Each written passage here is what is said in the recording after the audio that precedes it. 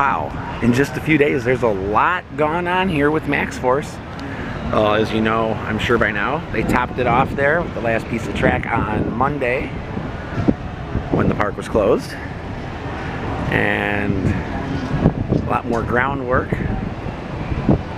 Looks like that may be the exit or part of the exit coming around there. And even more impressive down here, looks like they're getting a lot done on the station. You know, who knows? What if it actually does open on time? And everybody says, you know, who's saying it won't? What if they're wrong? You never know.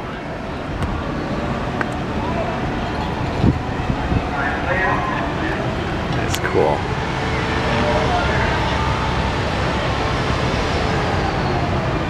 A lot of activity going on.